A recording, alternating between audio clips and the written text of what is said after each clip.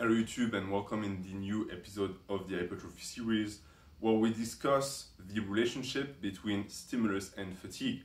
This is something that is discussed quite often on YouTube Fitness, and I must say right now that I personally believe it is not a good discussion for the most part, simply because the terms used are too vague. Stimulus can mean many things. Stimulus can take many forms. It can have many results. And the issue is that when you compare it with something as vague as fatigue, you don't have the ability to actually come up with any sensible discussion, argument, or realization, because the terms and the premises that you propose are just that. They're not defined enough to be able to actually create something that is going to resemble any semblance of an interesting discussion for hypertrophy. Fatigue, the way I perceive it, can be muscular fatigue, it can be cardiovascular fatigue, it can be mechanical fatigue, it can be tendon fatigue, it can be CNS fatigue, all of which also have their own little intrinsic word. So you cannot just throw the word fatigue out there and hope to be able to pinpoint something that would create a valuable relationship between the two.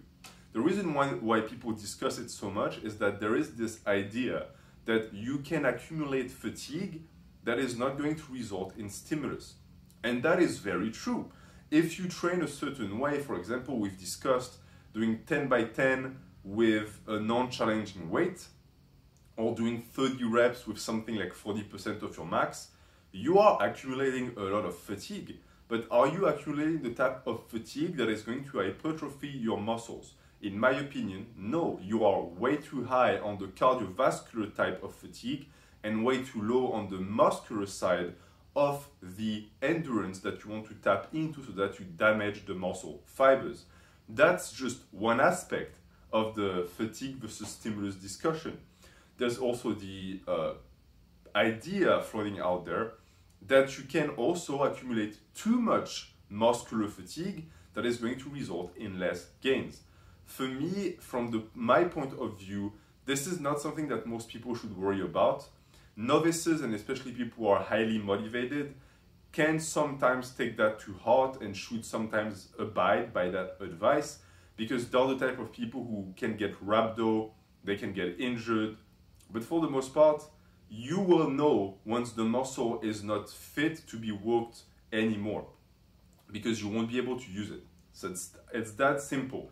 Let's say you have a threshold of an ability of doing 30 push-ups. You do your bench workout. If after the bench workout, you can get one set at 30 push-ups and then the second set at 29, your bench workout did not damage the muscle fibers enough because you still have too much of an ability to go back to baseline. If you can get the first set at 30 reps and then the second set is 20 reps, in my opinion, that shows that you did enough damage to your muscular endurance with your bench that your ability to do something that should be easy for you to recover from, aka a push-up workout, is now completely gone. That's a good indication that you actually have a stimulus to fatigue ratio that is going to create gains. It's a topic that is, in my opinion, divisive simply because people cannot agree on the terms that we're using. So many people have different definitions of what stimulus, for example. What is a stimulus? A stimulus is anything that is going to stimulate the muscle. That by itself is not precise enough. This stimulated my muscle. Do you think that is going to be conducive to hypertrophy? No. Why? Because the stimulus was not strong enough. So even in the word of stimulus, there are stimulus and stimulus, just like with tonnage. There's quality stimulus, there's what people call junk stimulus. It's all a matter of understanding the body and having a strong understanding of intensity and volume manipulation so that you can get right what you need and be just on the money when it comes to that. If you put too much weight on your back and you go down for a squat and you cannot put it back up, whether you get injured or not, that was a stimulus. But it's a stimulus that was too high because it exceeded your ability to actually move the weight. It's the same logic when it comes to your ability to handle volume. A lot of people, when they talk about stimulus to fatigue ratio, they talk about the global concept of the training session being too long and being too copious in tonnage, right? Meaning that you do too much volume that you can't recover from.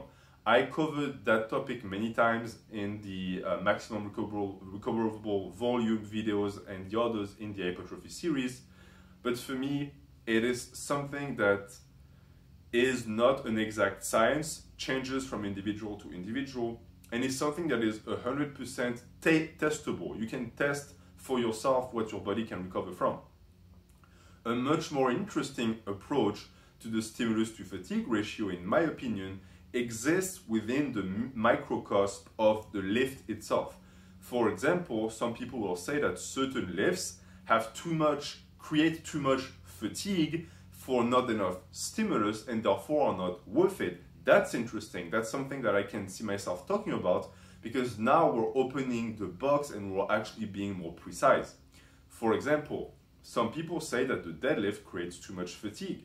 What type of fatigue the deadlift creates?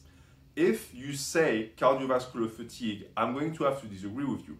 I think that people who are in shape should be able to do deadlifts, even high rep deadlifts, which I don't encourage people to do for different reasons, without being gassed. That's cardiovascular endurance, and that is something that should always be on point and have at the same level than your muscular endurance. For me, the type of fatigue that deadlift creates in most people, and this is why they think that it's not worth doing, is tendon fatigue and mechanical fatigue, because they don't have the structural integrity to handle a lift like the deadlift, because their form suffers from it. This is directly correlated with their inability to maintain their thoracic extension. It has nothing to do with the deadlift being a bad lift.